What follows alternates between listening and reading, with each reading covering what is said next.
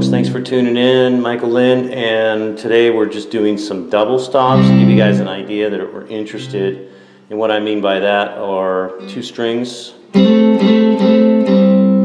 Ironically, you're not always stopping the two strings though. You're actually stopping one,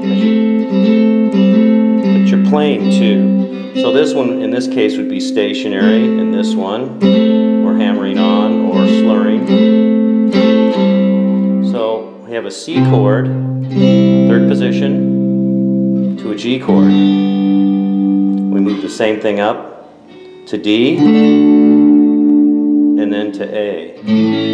That's all we're doing, but except we have the C, we slide up into an inversion of the C. Remember, we're still playing the C chord. Instead of it being here, it's actually here now.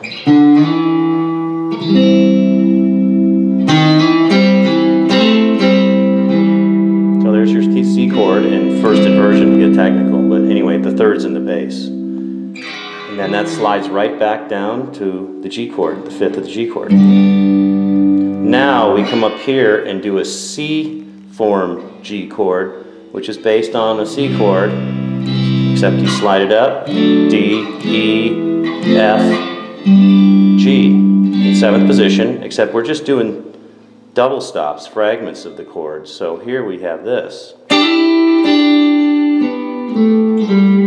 And that you've probably recognized that portion of the chord, or this. It's based on the G chord.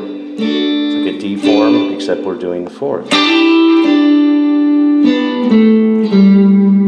Again, C. Come up. And I'm playing both of those.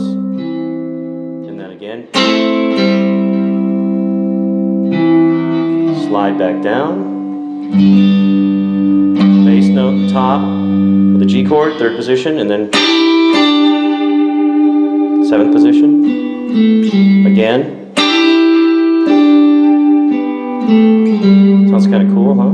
And then now we're going to do the D chord, the same exact thing, or bass note first and chord.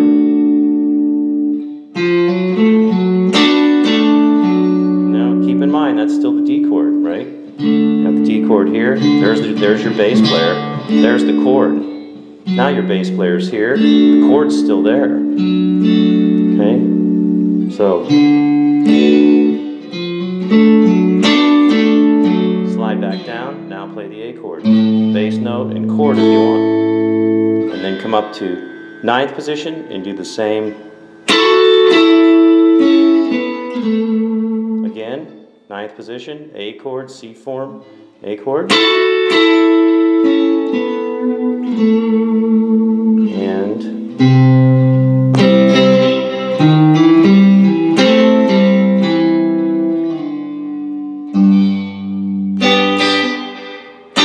seventh position.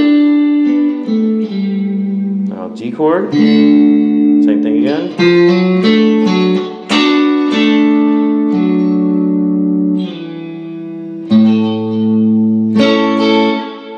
Position,